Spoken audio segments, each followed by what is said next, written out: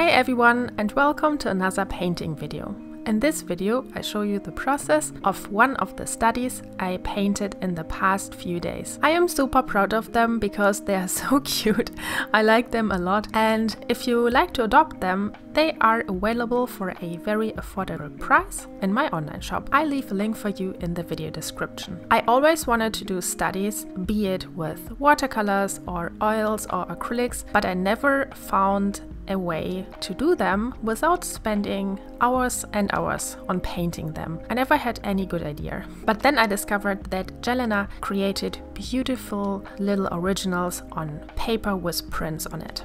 And I loved this idea so much. I found it absolutely fantastic. The idea of painting on this printed paper is inspired by Jelena. Please check her out. She is an amazing artist. I will also leave a link to her Instagram account in the video description for you. So I wanted to do studies on printed paper myself because I really loved the idea. I didn't have to fill out the entire paper, and I can use the print of the paper to incorporate into my study. So I headed over to the nearest shopping mall and bought everything I could find. I found a couple of beautiful papers with flowers and feathers and birds, and I was so excited. This doesn't happen often because many of my paintings pretty much have a strict routine and I don't really do anything different most of the time. So this can get quite boring sometimes. So everything that is different from that routine is absolutely exciting for me. After I had bought those papers, I also wanted to incorporate stickers because I already made the experience that adding stickers to my work really gives it another layer, and I thought it also fits to this kind of process, like a mixture between oil painting and a collage. So I also bought stickers, and yeah, I was so excited. So I picked a paper and then I looked through my inspirations of photos and portraits, which portrait would fit to this kind of paper.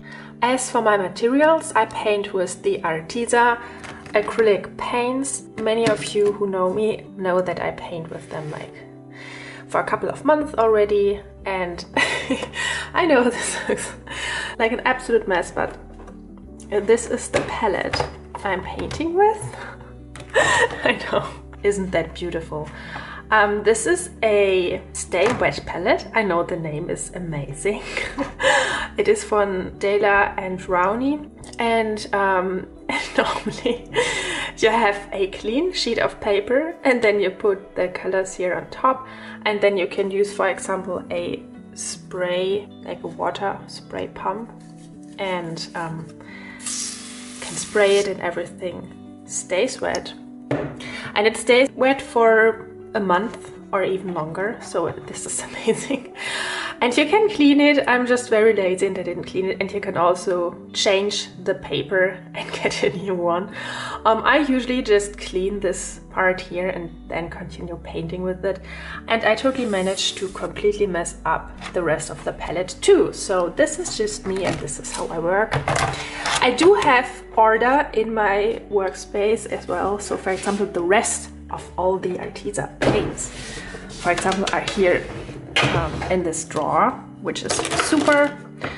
So I have order. It's not everything looks like that. I also use like white from Liquitex and black from Liquitex, a retarder from Golden to increase the working time of acrylics. It helps. And I recently switched out the pink. This is from Heyyyy. It's good. So this is the first part of the materials that I use.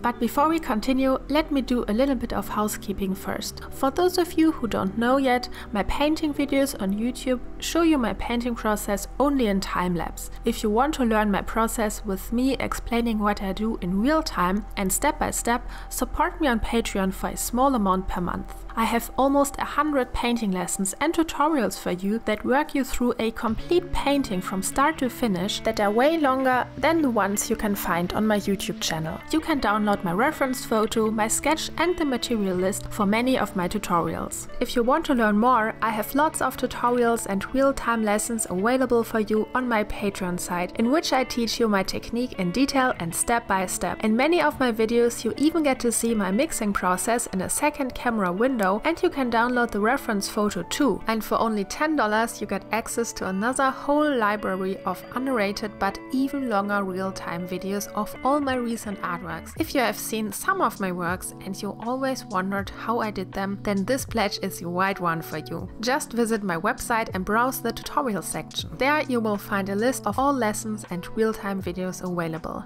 And for the second part, which you will see later in the video, I use oils. It's like super time saving to do the first layer with acrylics and then add another layer with oils. This is my oil painting palette, which looks almost as messy as the acrylic painting palette. This is a tear-off palette, which I find super helpful because I just don't want to clean my palette that often. I'm really lazy sometimes. And yeah, here is my paint medium, which is Liquid Original, to increase the drying time and also to change the consistency of the paint. Here you can see the packaging. It is a complete mess, but it's kind of unavoidable due to how this bottle is made. It's always like a mess working with this. And I'm using safflower oil. I just refilled it in this little glass box here. Yeah, I have it like in this thing. This is also, I know everything looks horrible here.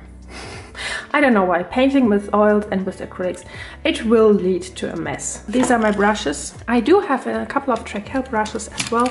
I use them for larger paintings. For the smaller paintings, I used to have a small Tracel brush, which like a detail brush, but I don't know, it is ruined for some reason.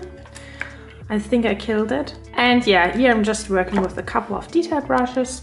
And these are my oil paints. So I'm working with Rembrandt, Norma, and I think like Senilia. I also have a silver oil paint from Arteza, so it's a mix of everything. Yeah, so yeah, my workspace looks amazing. It is like a complete mess. For my studies I used like a couple of toned and colorful paper and stickers, washi stickers, pretty much everything that I could find. And I didn't buy anything of this online. I just went to the nearest shopping mall and just hauled everything and bought everything that I could find. So I have no links for this paper. For all of you who are in Europe or Germany, this is from Action. This is from a Japanese convention, Tokomi. So yeah, I know this is no help. This is from Hobby Made. Maybe you have like crafting stores where you can find maybe similar stuff. Yeah, okay.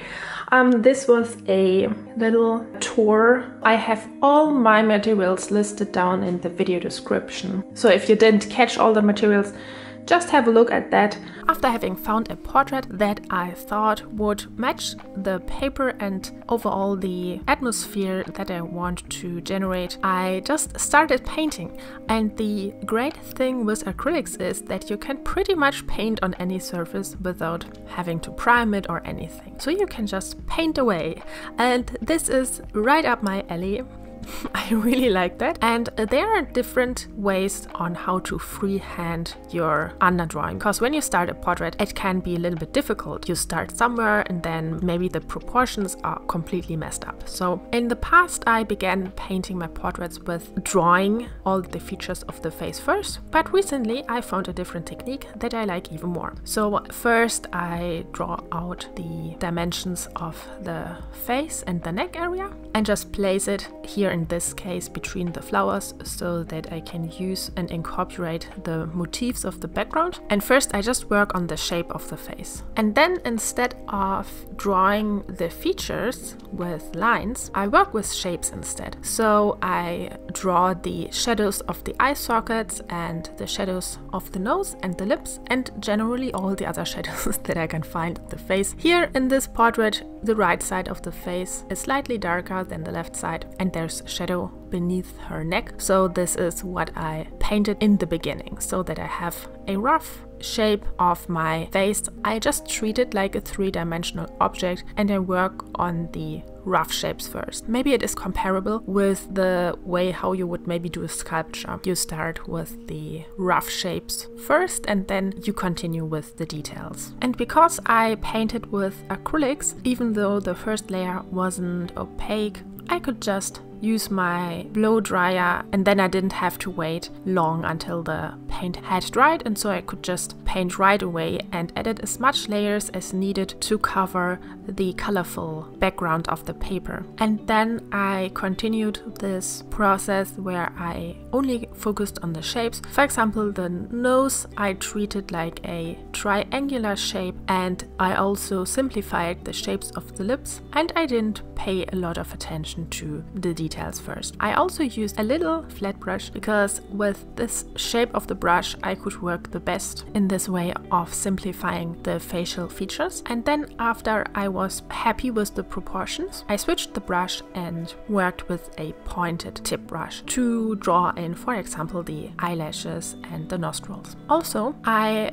used reference photos that I just found on the internet, but I didn't pay a lot of attention to the proportions. So I painted the expression of the faces. For example, I see something in the look of the model and then I paint that. I don't pay attention to the proportions in a way that I want to represent exactly my reference photo. Instead, I want to paint what I see in this portrait, so they look quite different than the original photos, which I like, of course. I always want to express what I see in a photo and I want to convey a feeling rather than create a copy of a photo. After having switched my brush to the detail brush, I painted in the lashes, the irises, nostrils, and so on. My experience with acrylics so far is that the consistency is a little bit gel-like, and I haven't been able to make as fine lines and as precise brush strokes as I could do that with my oil paints. And this is the reason why I combine the two mediums in those studies, or generally in my other paintings too. So I start everything necessary, like the major and important color blocks, with acrylics, and then when I can't get finer and I can't make transitions between the colors or just add more values and more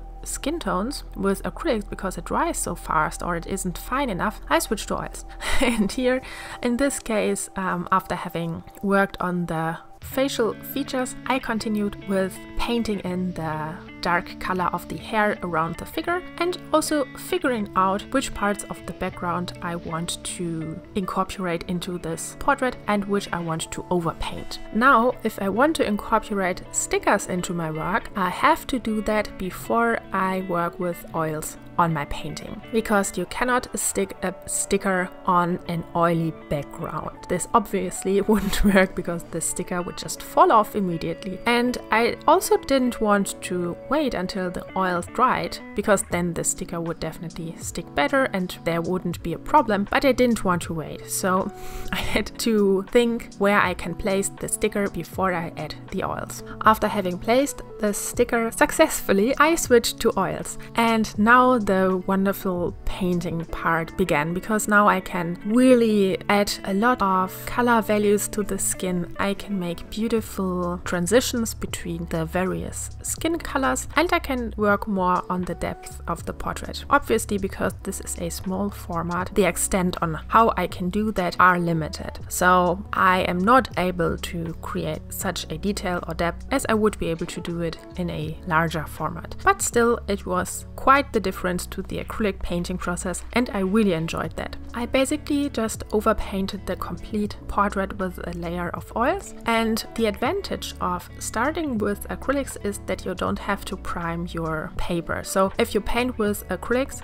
you create a plastic base, and on top of that plastic base you can then place your oil paints, and there's like this protective layer between the paper and the oils. Otherwise the oils would sink into the paper, they would get very matte. I really enjoyed how I could shape the proportions portions of the face with just 1 or 2 brush strokes. With a larger face, you obviously have to paint more to make an impact, but here, just with this little detail brush, I could make such a impression on the portrait. I also enjoyed working on the skin tones a lot because they are rather grayish and bluish, and creating a couple of studies with different skin tones is really very satisfying, because even though I always only paint female portraits, never gets boring. This is always so exciting to paint those individual facial features and create an absolutely different expression with each portrait that I do. And having those different skin tones also add to the atmosphere. For example, this girl for me looks very mystical and dark, like she might be from a different era. Maybe she lives in a castle. I don't know, she looks kind of mystical to me, and there's a darkness in her look, and she has this dreamy expression, and I really like that. And each face that I paint has its own fascination to me, and I want to bring this special expression to paper. And when I see either photos or also just people in real life, I see a special expression in their face, and I always want to bring this expression to canvas or to paper. The fact that I can do this with a study that just take me maybe 2 hours or so, it's amazing. So I can get this feeling of excitement very quickly without having to work on a huge painting that takes me forever. It's really addictive. So I hope I will be able to make more of these studies because they are so much fun. After having finished 5 studies, I encountered the problem that now I had to name them all. And I didn't want to give them just numbers because I don't know, this isn't right in my opinion. But I also didn't want to search the internet and put a lot of time into research. Those studies for me are something that are created in a short amount of time, and there is something special in this shortness. Instead of researching like hours for names, I wanted to find a way to give them a name in an instant which also fits to the painting. So I went to the internet and searched for random girl name generators. And this is something that always fascinated me anyways, because just the fact that you click on a button and then you get random names or names for characters or monsters or for worlds even, it just blows my mind. So it's like, it isn't that there is a name generated in a fraction of the second, but there's also a whole person or a whole word generated in this fraction of a second, because my mind immediately imagines